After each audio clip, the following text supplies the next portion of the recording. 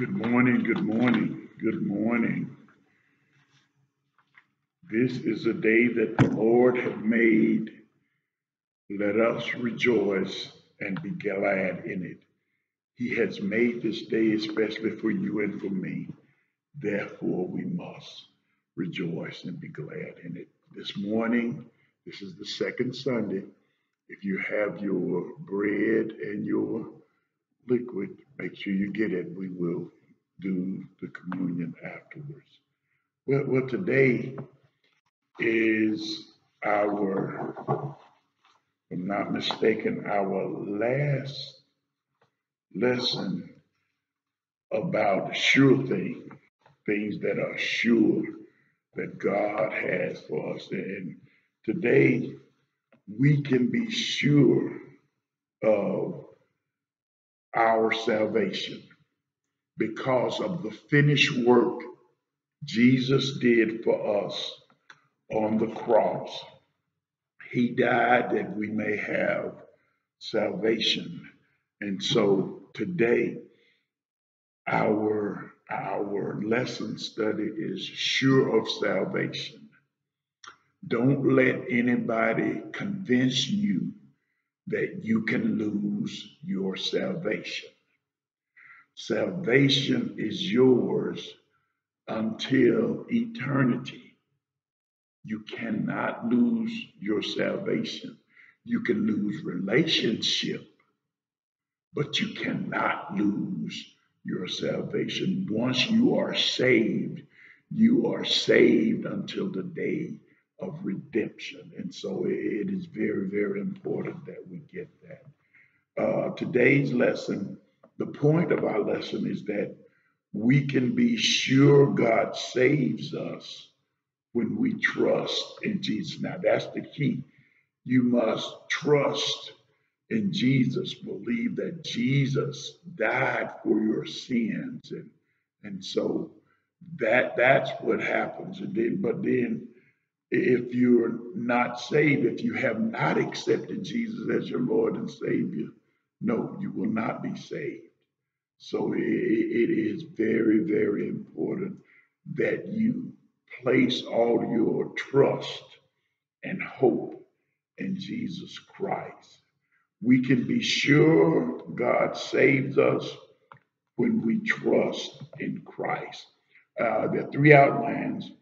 The first outline, uh, 1 John 5, 1 through 5, and it reads, everyone who believes that Jesus is the Christ has been born of God. And everyone who loves the Father also loves the one born of him. This is how we know that we love God's children, when we love God and obey his commands. For this is what love for God is, to keep his commands. And his commands are not a burden, because everyone who has been born of God conquers the world. This is the victory that has conquered the world, our faith. Who is the one who conquers the world but the one who believes that Jesus is the Son of God? So this tells us that, well, we can know we are born of God because Jesus is the Christ, because Jesus is the Son of God, because Jesus was our sacrifice, because he died for you and for me. Those who believe that Jesus is the Christ is born of God. When you believe that, you are born again. And everyone who loves the Father loves the one born of him. So what that's telling us is that we know we are born of God because Jesus is the Christ. He's the one who died for us. He's the finished product that died for us. And so it is very, very important that we know and be sure of our salvation. So We are conquerors. We're more than conquerors through Christ our Lord. Some truths that we could deal with out of 1 John 5, 1 through 5. It says, the new birth occurs when we place our trust and faith in Jesus Christ. That's the new birth. The new birth. The Holy Spirit produces a love for God and for people.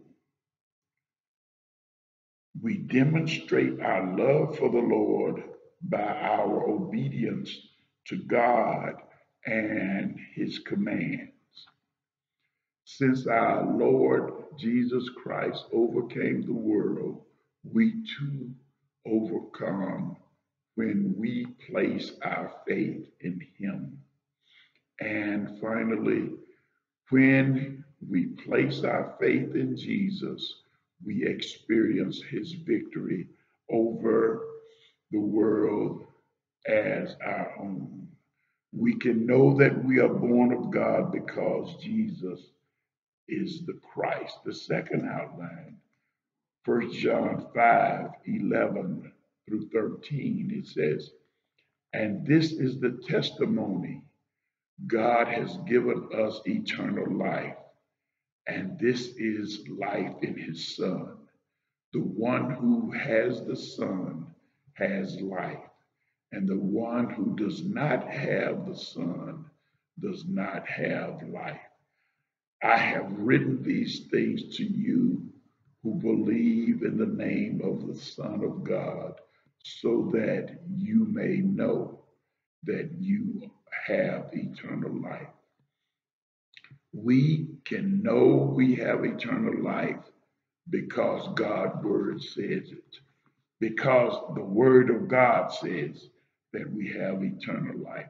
The testimony, and this is that God gives us eternal life and the life of his Son. We have eternal life through Jesus, the Son of God. And the one who has the Son has life. So that's the word right there. That tells us that, look, because we believe the word of God, we have eternal life through Christ.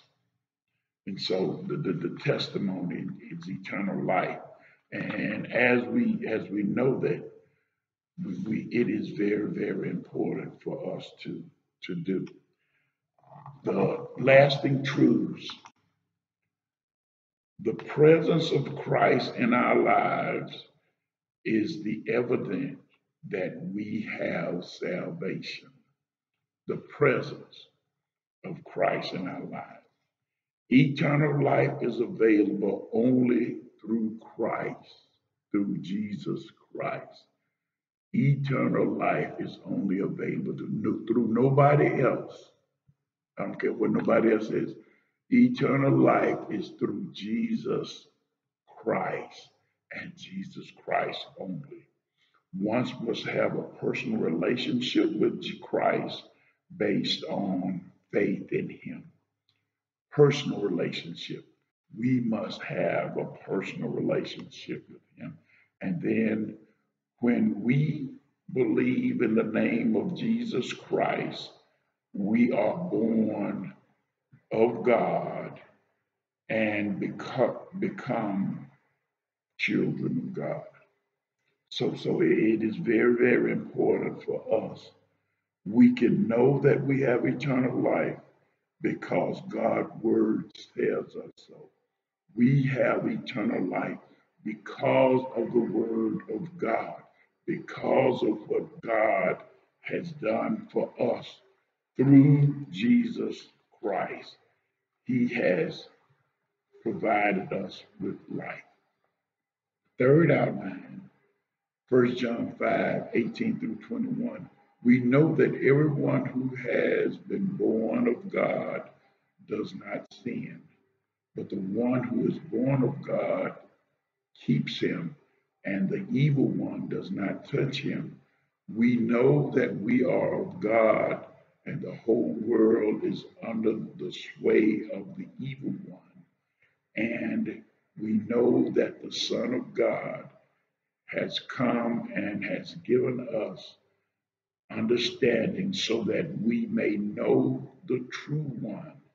We are in the true one, that is in his Son, Jesus Christ. He is the true God and eternal life.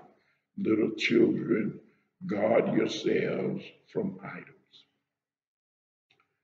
We can know that we're saved because our lives are changed, because we have placed our hope and trust in Christ. Our whole mindset has changed, and we are no longer following the evil one. We are following Christ because he has changed us. We know that our salvation is, we know that everyone who has been born of God does not sin, but the one who's born of God keeps him, and the evil one is trying to. So it is very, very important that because we have been born of God, born from above, born again, uh, uh, we are saved. We know that we are saved because, again, our mindset is not the same. We don't even have the desires to do the things that we used to do. Matter of fact, that you go far away from them as you possibly can. And so it is very, very important that a change occurs in your life by accepting Christ, Jesus the Christ, as your Savior. Lasting truths. Christians have no reason to doubt their present and future eternal life as they live in obedience to Christ, to God.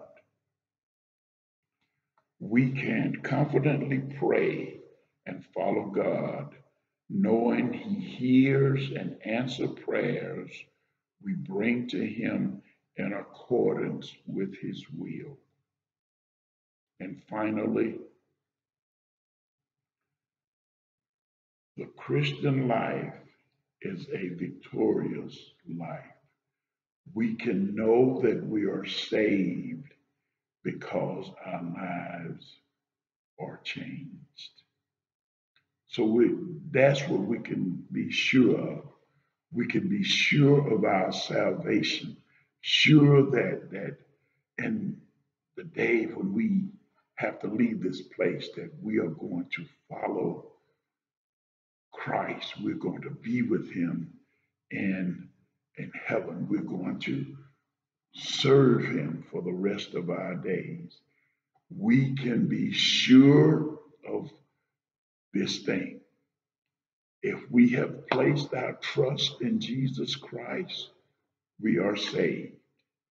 If we have placed our trust in Jesus Christ, we're saved because of what the Word says. The Word says we have eternal life, and we are saved because we are changed. Get your bread, get your liquid, and let's pray. Father, we come now in the name of your Son Jesus. Thank you. Ask, oh God, that bless these elements that we have, that you will be glorified in all that is done. Lord, the bread and the wine, change it for the use that we have for it. The body of Christ, eat all of it.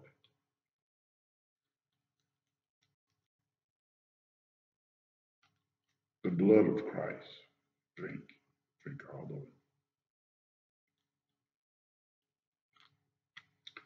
And because of what Jesus did for us on Calvary, we are saved until the day of redemption. May God richly bless you, my beloved.